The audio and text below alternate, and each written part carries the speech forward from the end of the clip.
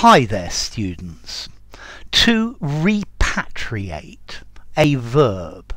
Repatriation, a noun, the noun doing the verb, the doing of the verb.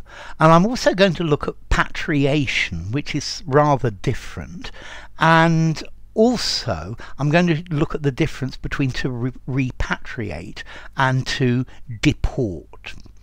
Okay, so to repatriate means to send somebody, or something as well, back to the country that they came from. So the prisoners of war were repatriated after the war. They were sent home. They were sent back to the country where they actually came from. So to repatriate, to send home, to send back home.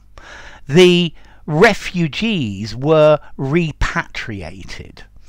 Okay, now we come to the question of deport or repatriate.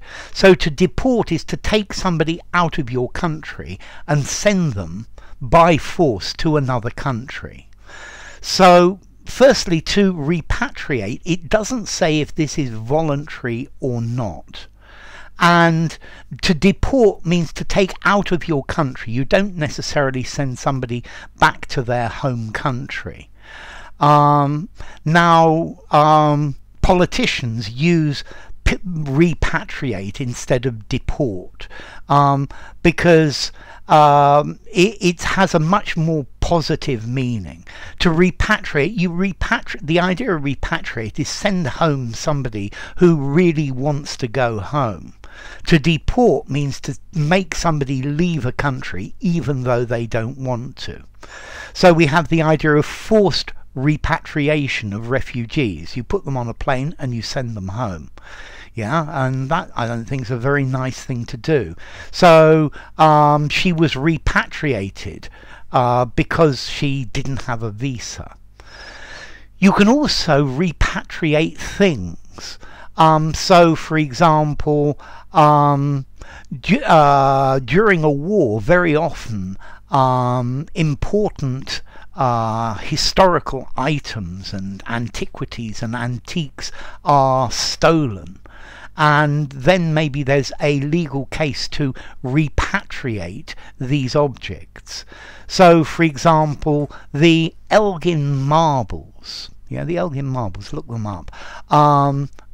I think they ought to be repatriated to Greece. They're the frieze, the design around the top of the Parthenon. Okay, so to repatriate, to send something back home. You can also use to repatriate in financial terms, meaning to send money back to your own country. So a company may have branches all over the world, and the repatriation of profits in these overseas branches, to send them back to the country or the main country of the company where it is founded. Very often there are extra taxes involved in repatriation of profits. Okay, patriation. Patriation's, I think, quite an interesting one. Patriation is a political process where a government takes control of their country, its full independence, particularly to patriate a constitution. So until 1982, for example, Canada, the British Parliament had the right to change the Canadian Constitution. But in 1982, the Canadians patriated its constitution. Okay, it took it back from the UK and they reserved the right to full independence, independent of the UK. I think Australia patriated its constitution in 1986. Now, this verb repatriation was actually coined or invented by the Canadians, but it's from the idea of repatriation, to bring something back to where it came from. So to repatriate, to send home, to send a person back to their own country, to repatriate artworks, museum exhibits to the country of origin. Yeah, I think many of the things stolen during the Gulf War should be repatriated to Iraq, where they originally came from. And then to repatriate profits, to send them back home.